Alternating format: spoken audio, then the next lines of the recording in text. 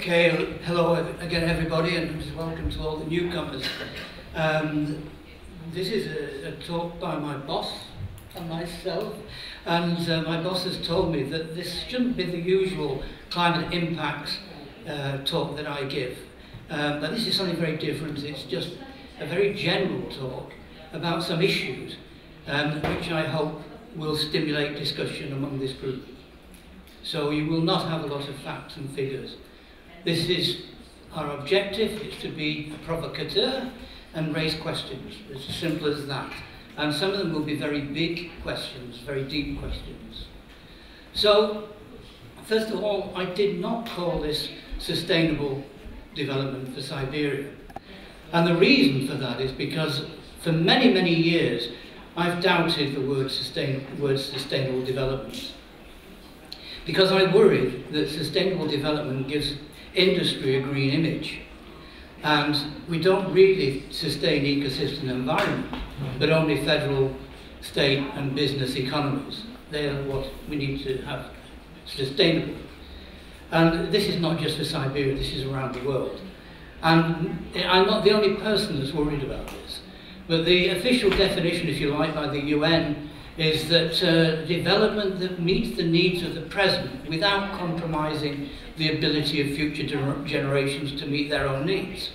But just a month ago, a paper arrived expressing my views entirely, that that definition gives humans the right to exploit everything on Earth for their own benefit, and a belief that sustainability can be delivered just by exploiting nature in a better, smarter way and controlling it in a better way. So it's not really putting the ecosystems and the environment first. It's just manipulating them as much as possible to get an economic output. So that's why, a long discussion why this isn't called sustainable development, because I don't believe in it. But some of the issues that I think we should be discussing for Siberia and around the Arctic can be grouped into different topics. And here's the first: sustaining communities. And TSU has just produced a very nice case study on the Kaibasovo research station and the communities around it, explaining how they respond to changes, not just in climate change and environment, but in regulations, conservation regulations, hunting regulations, fishing regulations, day-to-day life. So we may get carried away as academics with climate change, but the reality on the ground is people have to learn about income and they have to worry about regulations. So very often climate change is a long way in the future for them. But here is some examples. There are a lot of, or used to be a lot of these self-employed farms that you see on the left there, from half a hectare with 1 cow to about 1.5 hectare and 3 cows. So very small family units that didn't employ anyone from outside. And in 2011, there were 71 of these in the Krasnensky district around Kaibasovo. But on January the 1st, 2018, only 2 were left. And most of their land was just simply abandoned. And on the bottom right, you see the Kaibasovo village, and I think you'll pass that on Friday. And that village consists of 1 person now, and that's someone producing honey. So this is an example of what is happening here on your doorstep. If we go to places like Greenland, it's even worse. So this is one of the places, and I won't identify it because that's not fair, but it's about as far north you can get in Greenland or in the world for habitation. And in these settlements, they are troubled because they have imbalanced communities. The young ladies, the females, are far more mobile than the males, so they move away from the settlements, leaving young men without women, and then there are drug problems, there are alcohol problems, and a lot of suicides. So it's not just problems around Siberia with land abandonment and people moving to the cities. It's happening all the way up to the highest Arctic settlements.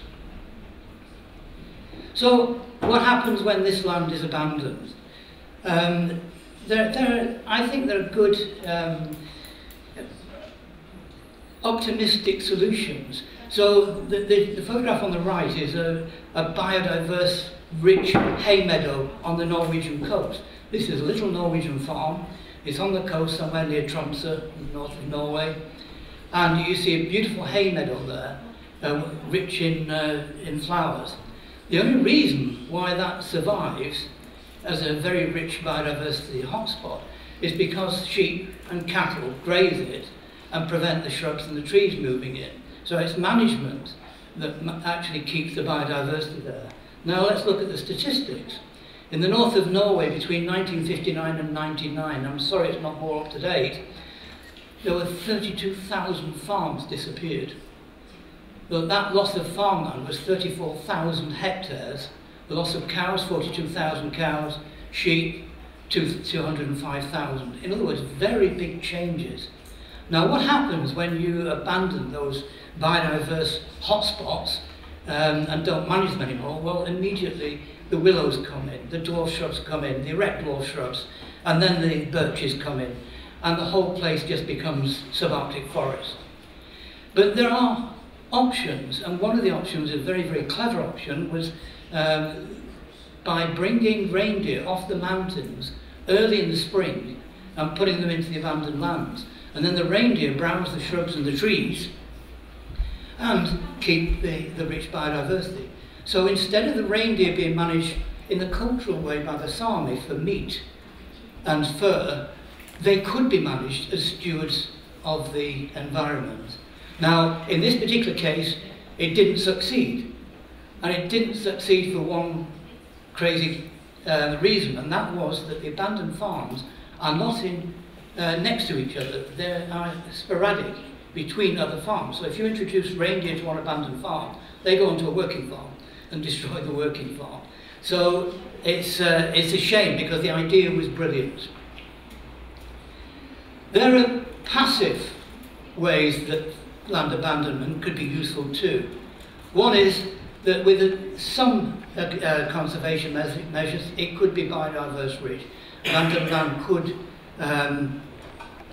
could preserve biodiversity. Also, it could be very important in carbon drawdown. That once the shrubs move in, the trees move in, or even when the plants are wild, they are creating soils, they are capturing carbon, and they're storing carbon.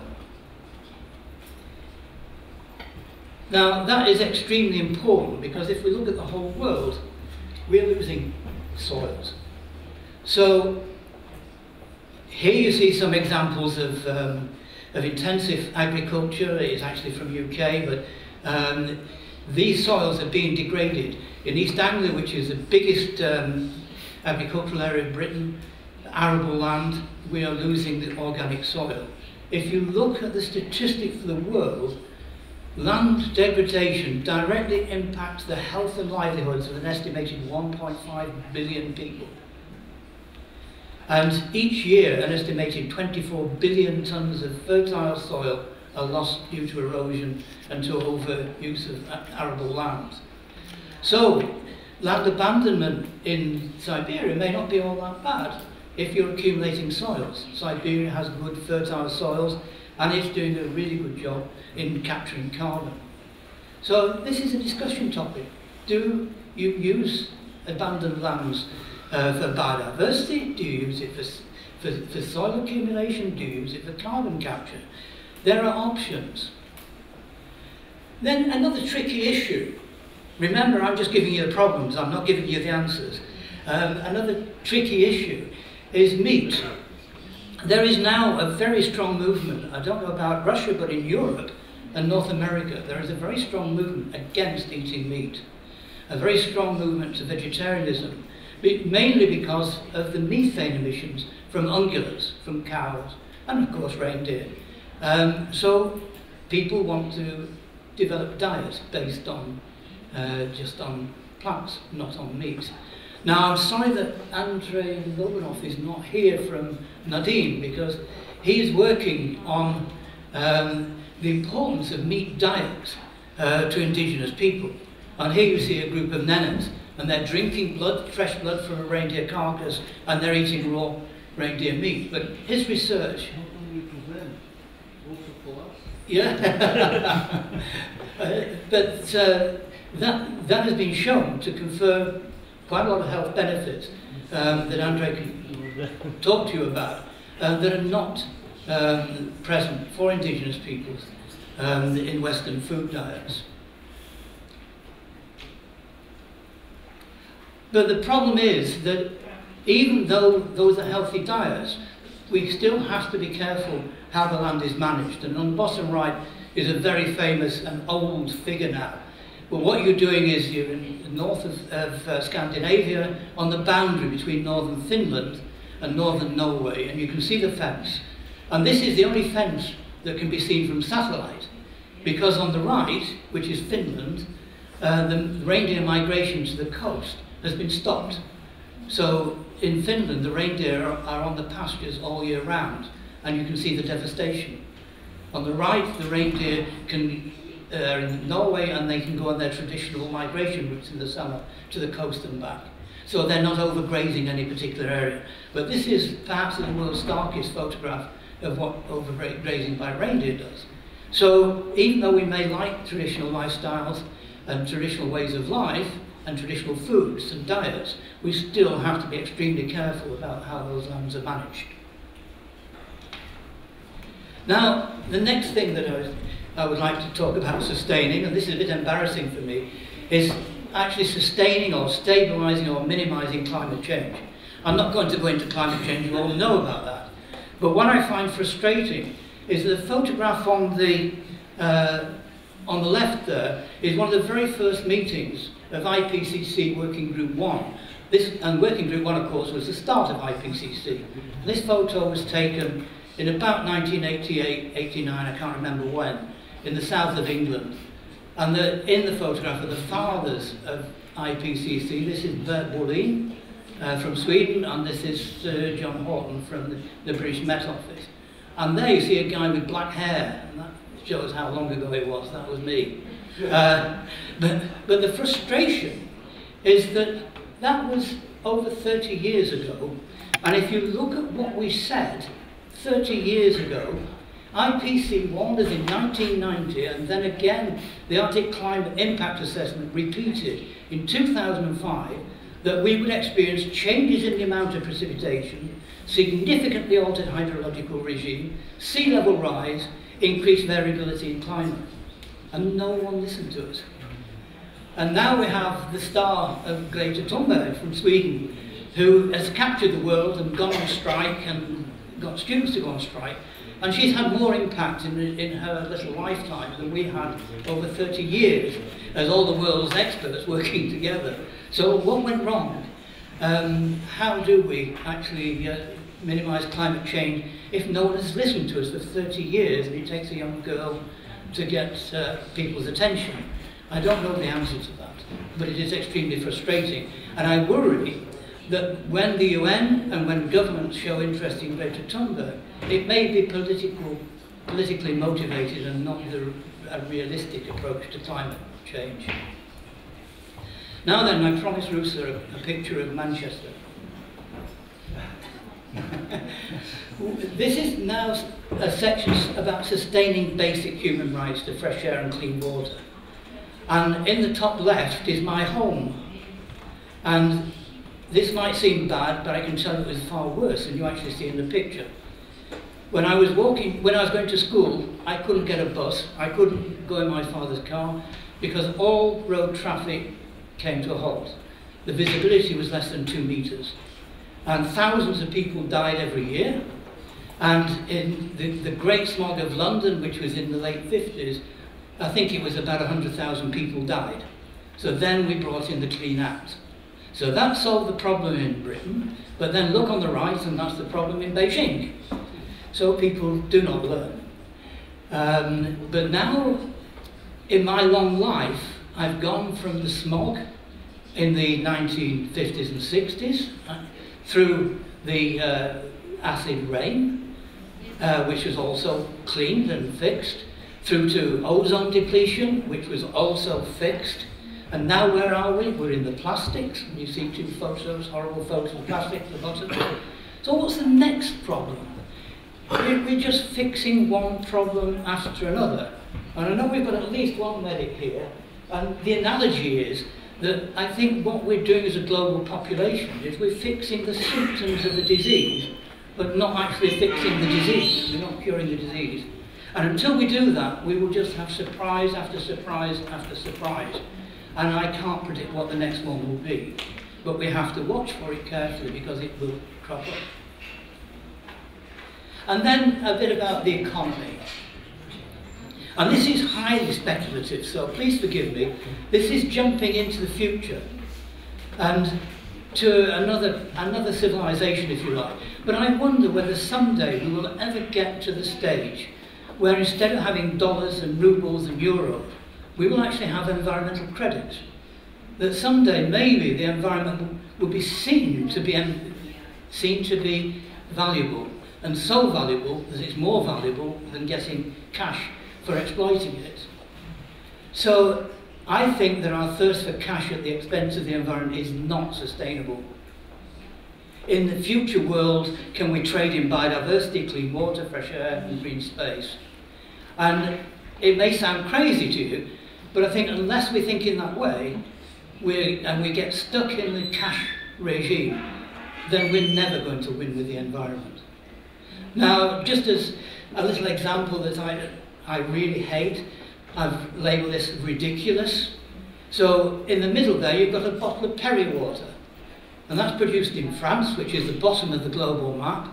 And that's exported to Svalbard, which is the picture on the right-hand side, which has unlimited resources of pure water, thousands of years old, locked up in the glaciers. Why export water in a plastic bottle to Svalbard? I don't get it. I really don't get it. But there are really silly things like this that we have to solve.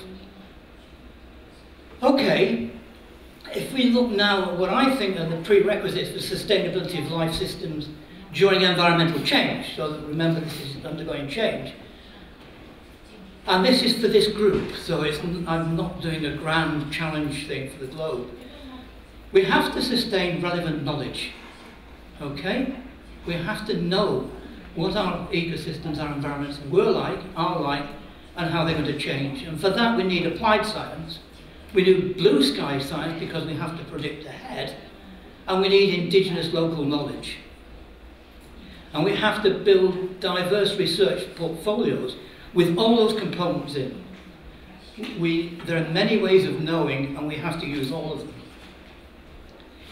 I believe, obviously, because I've spent my life working in them, I believe that we have to sustain research infrastructures and networks of infrastructures. And of course, here we're here to celebrate and actually expand on SecNet. Interact is another example. But these networks should not work in isolation. They should be interacting with distant modelers and Earth observation systems. And when I say distant, what I'm thinking of is a modeler in South Africa has got as big a role to play in modelling the Arctic as someone sitting here in Siberia. So we have to reach out. And then sustaining development of diverse monitoring systems. And these are science-based, the high-tech stuff we've seen in the videos from Macrino and from Andrew. We need the high-tech stuff, but we also need community-based citizen science. And I know Cornelia will talk a bit about that, and I hope Andre will turn up to talk about what they're doing in the team too. But these monitoring systems need funding, and that is really tough. And I can tell you one disaster in my language, English language, and that is that in the US, they don't use the word monitoring. They scrap the word monitoring and they use the word observation. And the problem with that is every time you go out into the wilderness and you see something, that is an observation. You don't have to repeat it. Whereas monitoring, you have to repeat.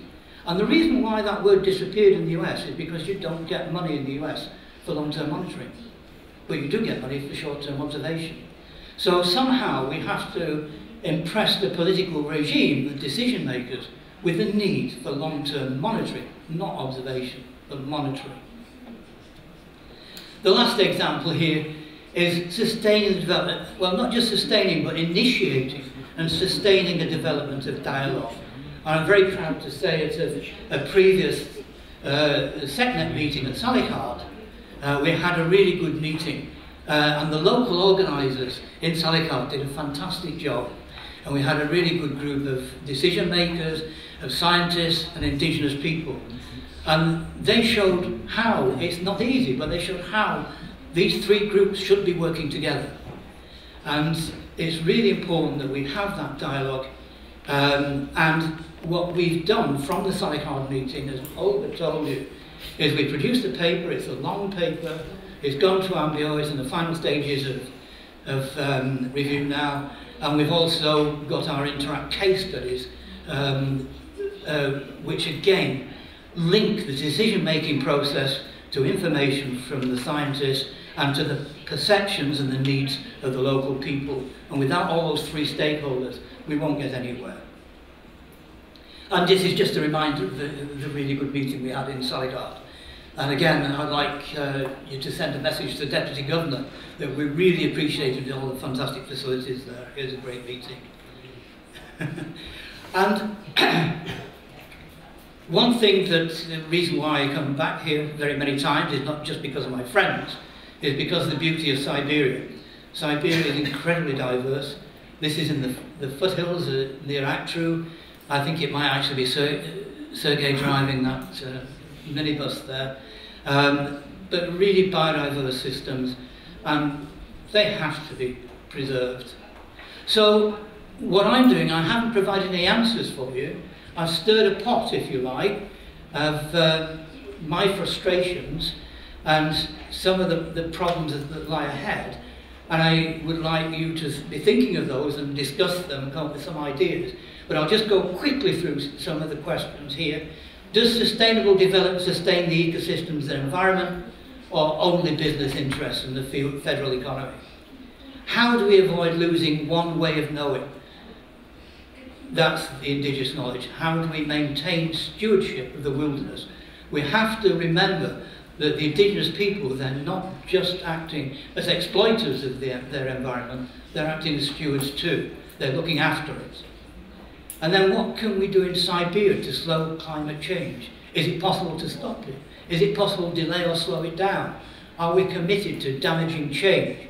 Can we mitigate, or do we need to adapt? These are really big questions, but extremely important for scientists to work with and for decision makers to support. And what are the main problems for air and water pollution? Can more be done that is economically viable? What are the emerging problems, e.g. beyond plastics and nanoparticles? Can we be prepared for something else that pops up when we solve the plastic problem? There will be something else, because there are too many people on planet Earth and they're using the resources in a non-renewable way. What will the future economic currency be? And I've told you about that, the ideas behind that. And now, yeah. And how can and should funding agencies divide their money between, which are limited resources, between immediately necessary applied science and exciting but not immediately useful blue sky science? And how can they preserve and use indigenous local knowledge? And how can that be funded when people are moving away from the wilderness and moving back into towns? How can long-term research and monitoring be developed sustainably? And that means how can we get funding to do things in the long term? And can I make a little aside here? And this is another frustration, so I'm sorry, I'm getting rid of a lot of frustrations. I had a very good friend in Sweden who worked at Umeå University, and he said that he knew every paper on ecology that came out of Sweden, and he said 90% of them were survival papers. That means 90% of the papers, in his view, were papers that were necessary for career development and for getting the next grant. And only 10% actually shifted the science. And I apologise, because I've done it. I set up experiments, the very first ITEX experiment, before ITEX, and then published a paper on short-term responses of ecosystems to warming. Then 2 years later, medium-term responses of ecosystems to warming. And then another 2 years later, long-term responses. And out of all those 3 papers, it's only the last one that's useful. But without the other two, you wouldn't get the funds to carry on until the end. So this is what I mean by sustainable funding for long-term research, because it's only long-term research in our slow-growing ecosystems that will give us the answers we need, not the one-year study. And then, how can voices that exist in a dialogue among decision makers, scientists, and local indigenous people become more equal and influential? So, equal is a difficult term because some physical scientists don't believe in traditional knowledge, so it's a very controversial subject. So I wouldn't put my emphasis on equal necessarily, but influential, yes. We have to listen to people who live in the wilderness all the time and use their knowledge. And then, and this perhaps is one of the important questions for you to discuss, is can networks and research stations play a more proactive role in bringing the stakeholders together? Can the stations have a bigger role in talking to the local communities and talking to the decision makers?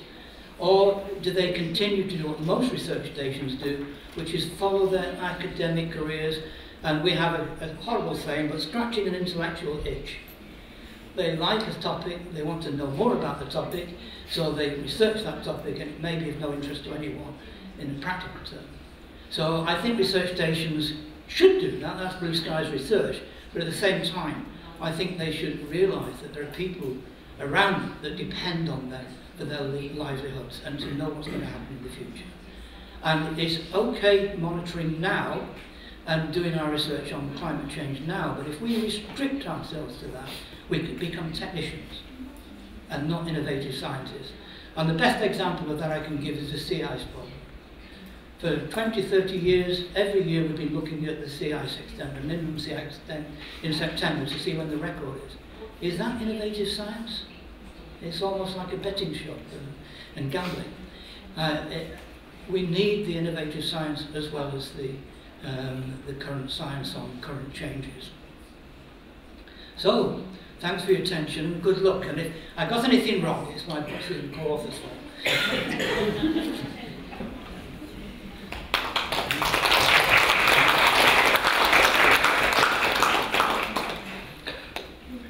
Уважаемые коллеги, я думаю, есть возможность сейчас задать вопросы, а чуть позже, может быть, у нас будет возможность, Ольга Михайловна, да? Будет еще возможность, даже какие-то комментарии, да? По поводу вот замечательного выступления. У нас целый час еще. Потому что это было не просто выступление, оно было в каком-то смысле провокативным, чтобы нас инспирировать на дискуссию. Поэтому, пожалуйста, наверное, сначала вопросы, а потом, может, какие-то комментарии. Не стесняйтесь, пожалуйста, задавайте вопросы. Терри пока, докладчику.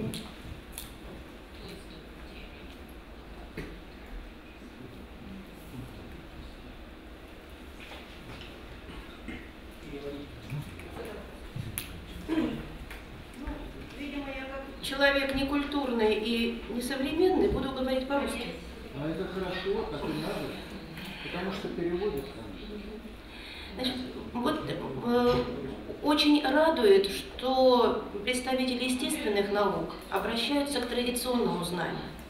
Но ведь этнографы, антропологи уже накопили достаточно большой объем материалов, касающихся этнознаний, традиционных знаний. Поэтому вопрос такой, а в какой степени вы обращаетесь уже вот к тому багажу, который накоплен этнографами? И второе, а если у нас уже есть свои наработки на этот счет, каким образом можно вступить с вами в диалог?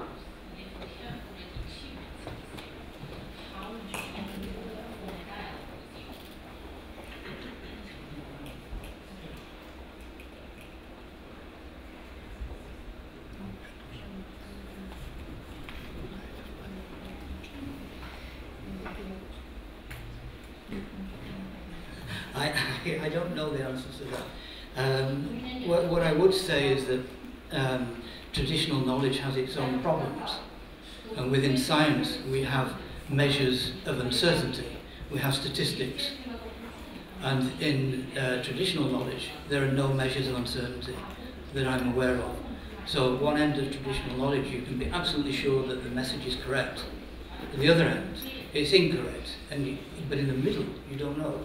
So I think that's not answering your question.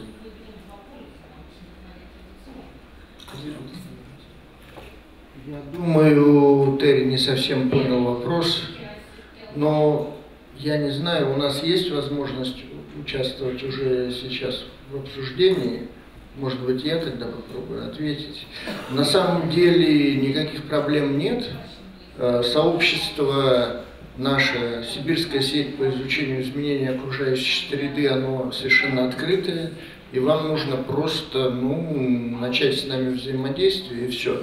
И мы уже, конечно, вас знаем, и на самом деле мы очень внимательно и трепетно относимся к знаниям коренного населения, и невероятно уважительно. Я недавно видел публикацию в Nature, там немножечко по-другому. Вот в Африке каких-то аборигенов темнокожих приобщали к археологическим раскопкам. Им надевали трехмерные очки, и все это выглядело как знаменитый басня Крылова про вот эту вот мартышку и очки. Да? Нет, у нас иное. Мы уверены, что у коренного населения есть уникальные знания, которые уже сегодня становятся основой наших некоторых самых интересных проектов. Тематика с бобрами. Ученые бы никогда об этом не узнали. И я хочу использовать слова самого Терри, он просто, видимо, не до конца понял ваш вопрос. Он хороший очень пример приводил на школе Актру, что в Гренландии ученых называют гусями. Почему гуси? Потому что ранним летом прилетели, поковырялись, что-то поделали, потом все бросили, улетели и сидят в уютных лабораториях, обрабатывают материал. Ну, равно как гуси, да, очень яркое сравнение. А эти-то все время там живут. И они видят такое, чего ученые никогда не заметят. И в связи с этим надо очень уважительно относиться к этим знаниям и черпать из этой базы, очень много ценного можно. И вот в этом смысле мы действительно серьезно работаем. Мы приобщаем, более того, мы приобщаем их к науке, но не так, чтобы надеть на кого-то трехмерные, как это называется там, какие-то очки. Это просто как некий прикол, да? Вот. Нет, люди реально работают. Нам фазенды свои отдают, оленеводы, под научные станции. Но куда больше? То есть идет очень серьезная работа на уровне партнерства полноценного. И мы стараемся у них учиться очень многому. Можно нас третьими взять? С удовольствием. Давайте начнем просто взаимодействовать, и все. Терри, я извиняюсь за то, что я вторгся, просто я понял, что не совсем...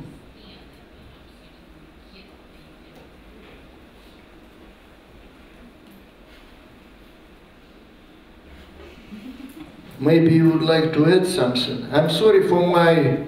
No, thank you, Sergey. I apologize because my hearing is not very good. But I think that it is a difficult question looking at traditional knowledge. But some things, the knowledge saves lives. So the survival of the people would not have happened without some of that knowledge. But that's at one scale. And we've learned from that. We learned about snow conditions, we learned about rain on snow conditions, we had the world's first winter warming experiment through talking to Sami reindeer herders. So at that end of the scale, the knowledge is absolutely excellent. But then when it gets into metaphysics, then it's very difficult. And then I think at that end of the scale, we need anthropologists, trained anthropologists to help us. But I think as climate scientists, we may not be too interested in that side, that end of the scale. We're more interested in the practical things about snow conditions, learning what the hundreds of words for snow and ice mean. Очень важную тему мы подняли. Последнее, что я хотел бы добавить, обратите внимание, взаимодействие с коренным населением имеет еще серьезнейший исторический контекст. Потому что вот давайте вспомним, как шла колонизация других регионов нашей планеты, например, Северной Америки, да? Просто 95% коренного населения было уничтожено, аборигенного.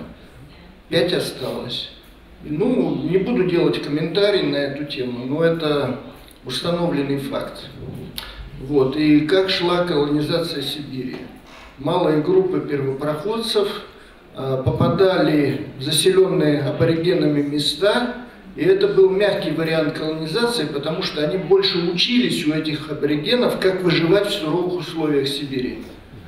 Это совсем по-другому немножко выглядело. Это было, да, своего рода освоение, но это принципиальная разница. И вот эта вот как бы традиция взаимодействия с коренным населением, она из глубокого прошлого перешла в определенной степени в настоящее и все равно сохранилась. Потому что я думаю, что во всех других местах и на других континентах, ну, был же период, когда были великие империи, да, были колонии, вот, и везде была такая серьезная эксплуатация метрополий колониями. Но в Сибири я не хочу идеализировать эту ситуацию. Конечно, проблемы всегда есть, и они остаются, они другие, они свои, но в целом это все равно было немножко иначе.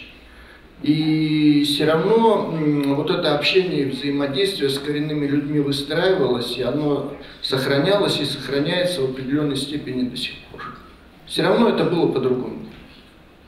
Можно ответить? Или спросить?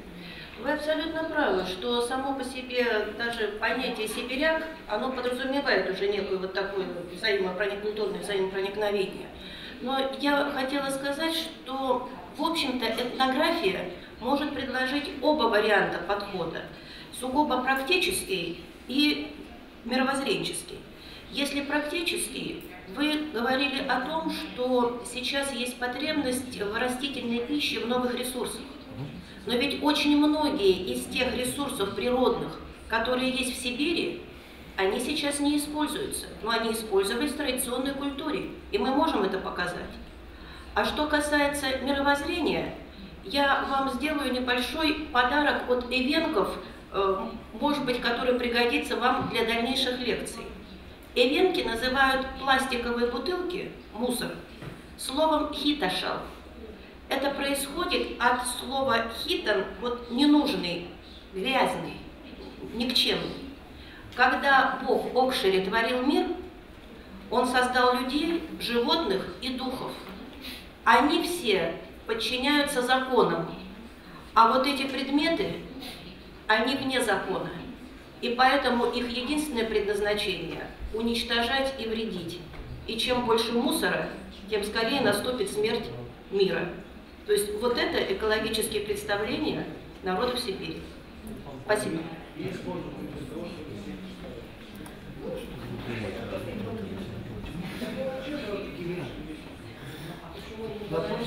Да, у меня один вопрос.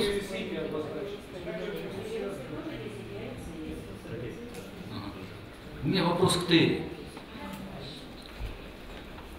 Вот на самом деле этнографы, очень многие работают по социологии, антропологии, но, тем не менее, у нас есть сеть станций.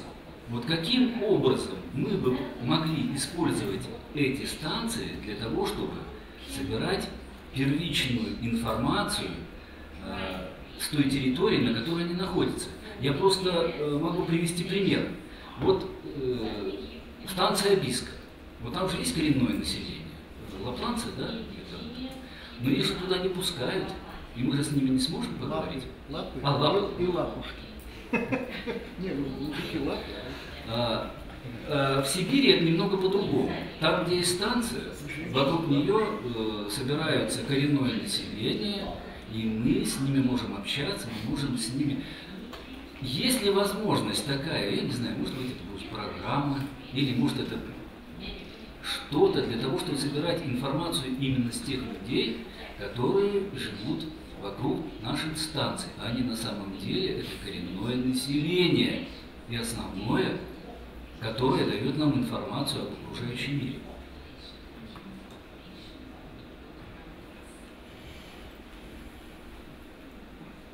I think there are very different models of how you interact with the local people. In some places, local people are neighbours, and you have day-to-day contact. You may hire them as assistants or field guides or whatever. In other places like Callaghan, I think the nearest village is 15 kilometres away. So there are different models, but my suggestion is that you still have, no matter how far away they are, you still have to interact with them. They still have valuable knowledge, and I think research has to be relevant. It has to be relevant to local people. So I think an open day at a research station, for example, once a year, is one obvious mechanism where you can actually get information out to local people. Asking about their concerns, asking them what they would like to know, providing educational materials for them, giving lectures in their villages. There are whole ways, many different ways that you can interact with those people. But I think that we're failing if we just do research that isn't immediately relevant and just focus on our long-term climate change.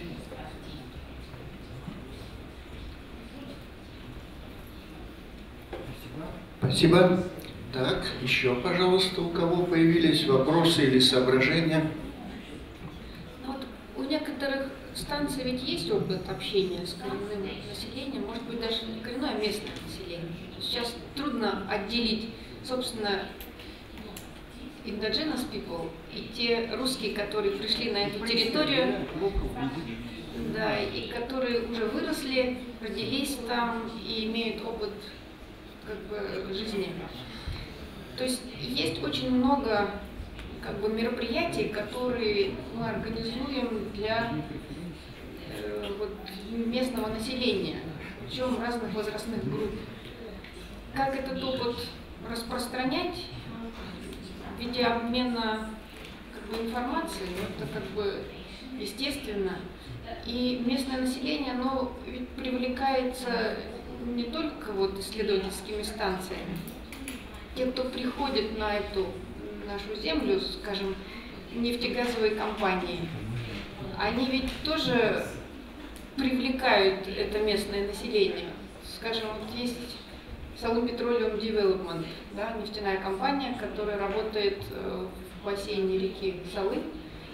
90 охотников местных из коренного населения зачислены в штат, они выполняют свою функцию как охотники, потому что пришлое население, оно боится, например, медведей.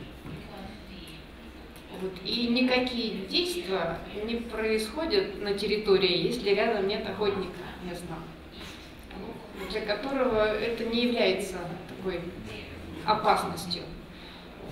И вот нефтяные компании имеют, надо сказать, очень большой опыт работы с местным населением. Они их всячески вовлекают, у них есть огромное количество программ образовательных, там, разъяснительных, просто вот рабочие места дают.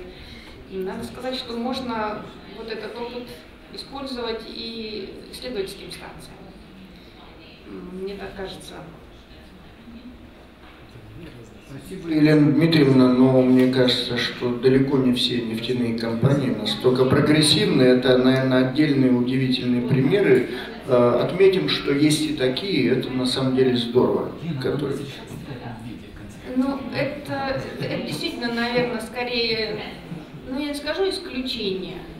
Надо сказать, сейчас все больше и больше нефтяных компаний как бы относятся серьезно к вопросу экологии и взаимодействия с местным населением, потому что им тоже не нужны проблемы. Местное население имеет достаточно большой авторитет. Вот, и если там что-то возникает, то компания от этого лучше не становится. Поэтому они пытаются найти компромиссы. Ну, Salon Petroleum это, пожалуй, действительно, можно сказать, пример для подражания. Вторая наша мощная, уже наша мощная компания Сургутнефтегаз. То есть они тоже идут прямо вот навстречу местному населению, используют их опыт, знания, желания. Ну, да, достигая своих как бы тоже целей, поскольку они заходят на территорию их традиционного природопользования, им нужно как-то решать эти компромиссные вопросы. Но вот есть целые программы, в которые мы тоже вовлечены. То есть Сургутнефтегаз обращается к нам, там, к нашим партнерам из Москвы, чтобы мы проводили тренинги такого трехэтапного, то есть для сотрудников Сургутнефтегаза, для сотрудников там, природного парка Намто, природоохранной территории, и для местного населения деревни Намто, где живут эти самые коренные, чтобы вот они находили общий язык. То есть, суть этого тренинга была освоение и использование гистехнологий. Ну, каждый на своем уровне должен владеть этими знаниями. То есть сотрудник Сургутнефтегаза, чтобы размещать объекты инфраструктуры, сотрудники природного парка, чтобы вести мониторинг биоразнообразия, а местное население, чтобы уметь отличать там, краснокнижные виды и отмечать точки, где они их видели. То есть у всех как бы свой уровень, но в целом это общая программа, которая объединяет нефтяников, природоохранные структуры и местное население. И наука привлекается к этому. То есть вот наша станция Нумто, она как бы задействована напрямую в этой проблеме.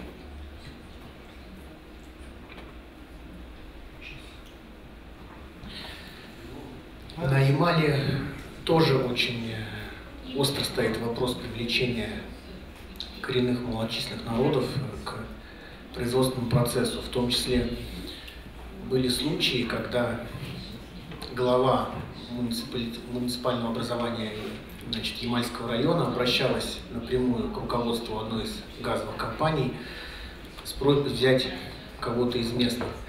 Так вот, очень малый процент смогли трудоустроиться в силу того, что не только их профессиональных навыков, но и образа жизни. Полярный день и полярная ночь накладывают отпечаток на образе жизни коренных народов.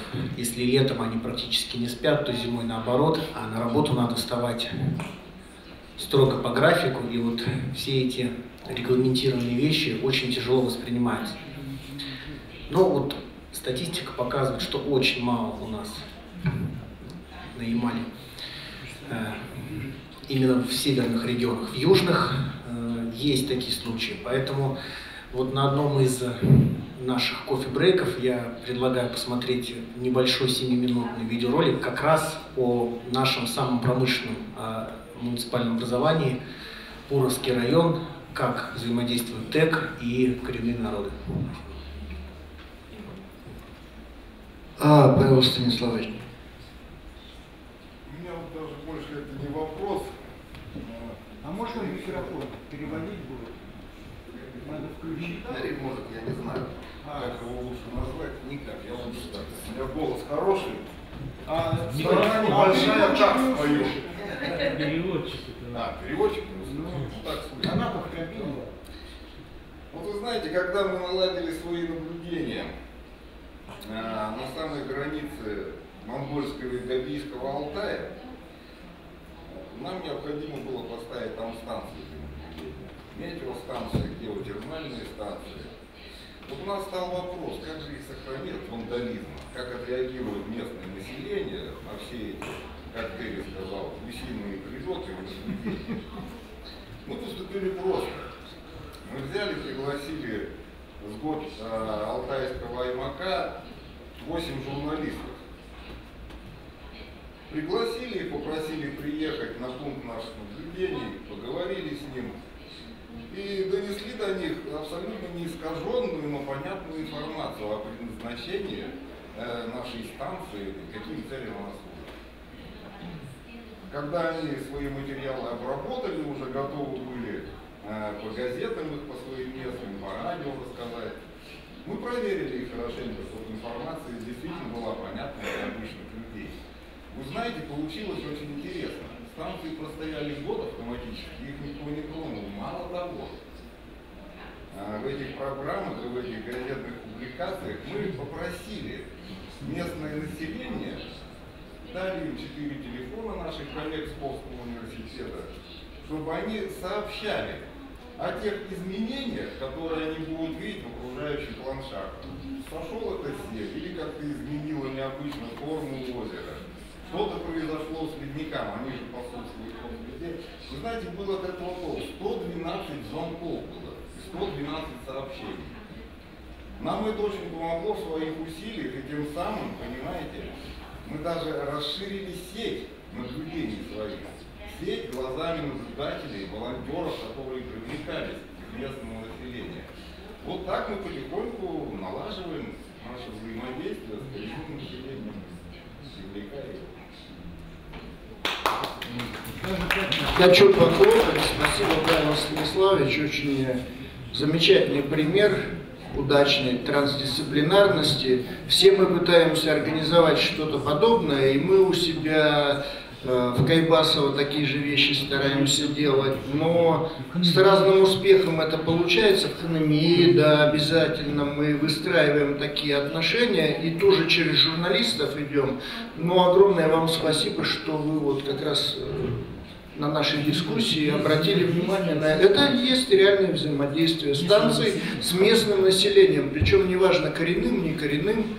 Малочисленные народы тоже от лукавого, потому что многие уже давно стали многочисленными, как немцы, но они не хотят переходить в эту категорию, потому что они утратят преференции. Ну, неважно. Тут важно отметить, что ученые как раз, коренные народы ученых видят друзей в первую очередь. Да. А вот топливно-энергетический комплекс, они как раз всегда насторожены в общении с ними, потому что очень хорошо разбираются, иной раз лучше нас, видят будущее. Но есть и такой момент, коренные народы, они же ведь очень умные практическим умом, и они еще думают, не надо идеализировать их. Они думают, что можно взять с нефтяников, что можно взять с газовиков, что можно с ученых получить. И на самом деле, вот иногда их даже и останавливать приходится. Между нами говоря, потому что и в этом смысле аппетиты тоже растут. А потом начинается перевыпас на эмали и другие проблемы. Его не газовики, не нефтяники создают, а сами коренные люди, которые стали в непомерных количествах разводить оленей, потому что это единственное мерило для них благополучия и достатка. Ну, не только потому, что, наверное, Антон лучше знает эту проблему. Частные вот эти вот держатели стад оленей, они получают государственные дотации. И объем этих дотаций напрямую зависит от количества оленей. Поэтому они заинтересованы, чтобы у них было много оленей. Их не волнует, есть пропитание для этих оленей или нет. По количеству голов они получают государственные дотации. Ситуация меняется. Да, все вместе приводит к колоссальной проблеме. И никакие... Самое главное другое. Мы почему-то никогда не считаем, что эту проблему может создать коренное население, которое, как многим кажется, так идеалистично, живет в некой гармонии с природой. Ничего подобного нет. Много проблем создает именно само коренное население. По разным причинам. Абсолютно верно. Правительство больше стоит. Sorry, just one comment, and that is that I'm very happy I mentioned something about traditional knowledge. It certainly generated a discussion, and that's what my presentation was for. But the reason why we wanted to generate discussion was to see how the network can develop. And I think one suggestion immediately comes to mind is to share experiences on how you relate to local people, how you make your research relevant to them, and how they can help you. And if you did this as a network rather than a station, because there are so many different points of view, so many different examples, wouldn't that help you in your funding applications for the network, to show your relevance and to show your importance of working together in partnership with indigenous peoples, local peoples? Sorry, I'm being provocative again, but I'm just trying to turn around an academic discussion into something which could realistically develop your network. Спасибо огромное, Терри, за внесения такой конструктивности в наше обсуждение. Мы действительно слишком сделали крен в ту сторону, и поэтому я хочу сразу уйти от обсуждения местного и коренного населения и, как говорят, взять быка за рога. Самую главную проблему уже нашего сегодняшнего семинара я вижу вот в чем. И мы это не решили, к сожалению, хотя могли бы решить. Вот обратите внимание, собралась сеть международная, огромное количество экспертов, очень авторитетных. Мы говорим о взаимодействии с обществом, с какими-то стейкхолдерами. А у нас даже на совещании нет ни одного представителя руководства Томского университета, который должен здесь отсидеть, прослушать все, о чем мы говорим, а не только прийти и нас поприветствовать. Это абсолютно необходимо. Это не просто конференция по теоретической физике, где можно поприветствовать людей и оставить. Мы говорим об очень серьезных вещах. И я категорически настаиваю и обращаю внимание, это надо записать в протокол, чтобы руководство организации обязательно либо кого-то делегировало. Я понимаю, все занятые люди, но мы тоже люди не очень не занятые, да? И, как говорится, все эти вещи прослушивал, иначе вообще для кого мы работаем? Мы что тут, между собойчик устроили, собрались? Но мы и так знаем, так сказать, все эти вопросы. И, собственно говоря, это не для нас нужно, это нужно больше для них. Где представители администрации Томской области? Я уже в самом начале сказал, тоже не вижу. Вот. И сразу хочу сказать, что благодаря этому, к сожалению, мы уже вот прямо сейчас, начиная с этого пленарного заседания, во многом работаем впустую. Нам надо обеспечить обязательное присутствие руководителей разных уровней. В первую очередь руководство университета. Ну что толку мы какие-то вопросы там поднимаем? Финансирование, еще что-то, да? Мы что, это друг другу рассказываем? Или кому? Вот. Поэтому, коллеги, очень важно, нет, не донесут, не передадут, не еще что-то. Обязательно представители руководства должны быть, и все. Потому что конференция и рознь. Вот этот семинар, он направлен на выстраивание мостиков с обществом, с политиками, с людьми, которые отвечают за принятие решений. Я не вижу в этой аудитории большого количества таких людей. Они должны здесь быть, и это очень важно. И мы должны позаботиться об этом и это обеспечить. Администрация Томской области, представители других регионов, Сибири, потому что одних ученых мало. Ну да, мы друг друга лучше понимаем. У нас, как это говорят дети иногда, своя тусовка, ну и что от этого? Вот, что мы внутри своей тусовки друг друга послушаем. Нет, мы не для этого это делаем. И вот очень важно, чтобы здесь это обязательно было. Потому что я все понимаю. Ну, это такой формат, мы же это декларируем. Можно сказать? Пятое. Просто она раньше уже. I also think that the researchers have to move into a more modern way of communication. I think that when we apply for grants, we should have a proper communication plan.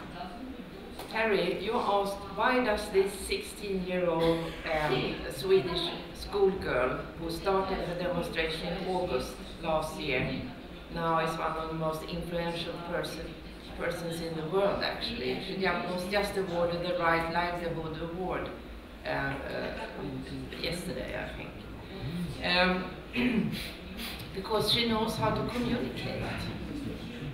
And I agree, I think decision makers should be present, but we should also learn how to always include communication and be able to write proper communication plans, you know, adjusted for whatever we are doing research.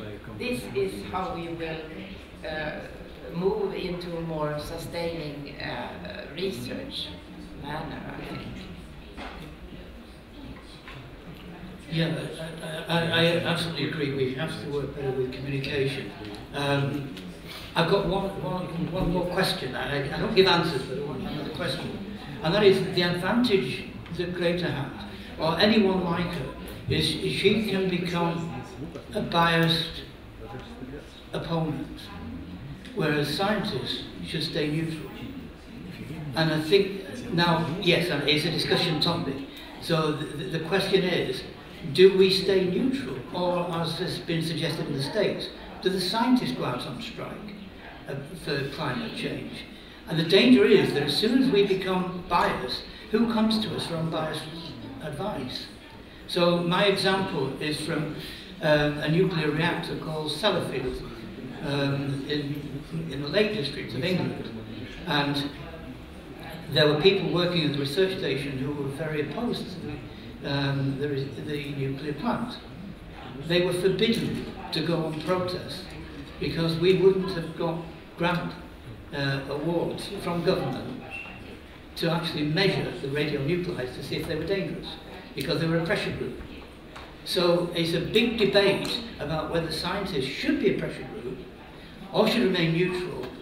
And it is a very tricky problem, because there are some instances, maybe climate change is one, where you do become a pressure group. And the best example in the world I know of is Einstein, when he became a pressure group against the nuclear bombs in the Second World War. So he actually was pressuring the government not to produce them. And you can see that when the problem is severe enough, then you have to move from being a neutral scientist to being a pressure opponent to the government. But it is a very good point. I certainly agree we have to improve our communication. But are our hands tied behind our backs? Does our neutrality prevent us from taking action and being biased? Can I just say very briefly, I'm not talking about us being activists when we communicate. I think, for sustaining society, we really should put forward our results very quickly in front of the decision makers. And I strictly believe that we should be neutral always. And what Greta says is, she says, listen to the scientists because they are neutral. See, we are the scientists, so obviously, except in very, very special occasions, we can leave our role and go out as activists because we're individuals. Yeah. Мне кажется, что социальные активисты, особенно вот такого возраста, как юная девочка Грета, они просто абсолютно безопасны. Безопасны. Ну, послушали эту девочку, но она выросла через 3 года, и все про нее забыли. Она потеряла вот эту новизну. Это исключительно политическая фигура. Ольга Михайловна, давайте не будем начинать дискуссию на эту тему, потому что я уже в объективности знаний, серьезно использование именно как раз вот статуса ученого. Надо ли опускаться? Я думаю, что Грета не заслуживает такого нашего внимания. Итак, за прогулки школьных занятий ее родители вызвали в Организацию Объединенных Наций. Такая шутка есть, отчитать немножко. И она добилась в этом плане хорошего успеха. Давайте эту девочку оставим, потому что я не знаю, чем это закончится для нее, учитывая ее специфику, там, с аутизмом связанную. И, это темное дело, и лучше о своих делах. Чтобы немножко обстановку разрядить и уйти подальше. Вот Грета, да, я предлагаю пятое совещание провести на Алтае, в Барнауле, потому что будет обеспечена присутствие половины министерства, которое находится у нас на этаже. Это первое. И второе, я уверен полностью, мы просто лифт перекроем, и они все пойдут через нас.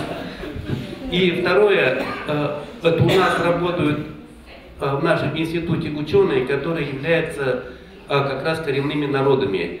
Это первое. И несколько лет назад именно у нас проходил мировой съезд или слет оленеводов. У нас тоже разводятся оленей, они называются моралы.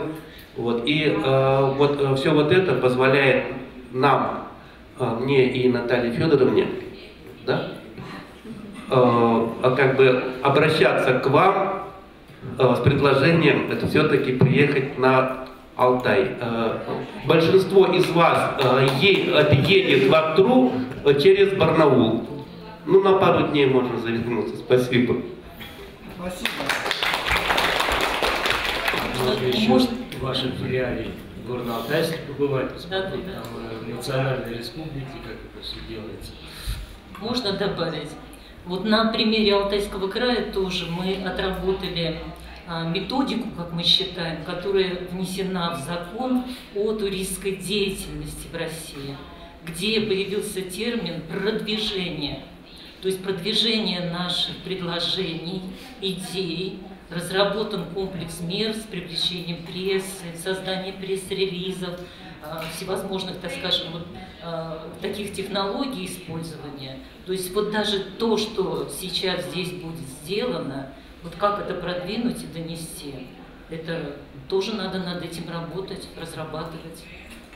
Спасибо за предложение. Мы как бы всегда думаем о таких новых площадках, и очень важно, что вы созрели и сами предлагаете, а нам-то проще простого. Ольга Михайловна, как? Учтено будет такое предложение? Да, я записала. Соберем моралов и аморалов. И... Нет, мы как мы планировали в прошлом году, что мы организуем вот этот текущий семинар на другой площадке, не в университете. Но вот этот пресловутый фактор финансовой поддержки и условий конкурсов заставил нас вот собраться здесь, в Томске, вместо того, чтобы к Елене Дмитриевне или к Андрею Николаевичу организовать семинар. Раз нас поддержал РФФ и регион, ну куда мы денемся? Никуда. Но зато мы счастливы видеть вас всех. Я думаю, нас тоже поддержит РФФ и регион без проблем. Ну, спасибо за очень интересное предложение. Мы, конечно, с удовольствием приедем в Барнаул, и это просто здорово.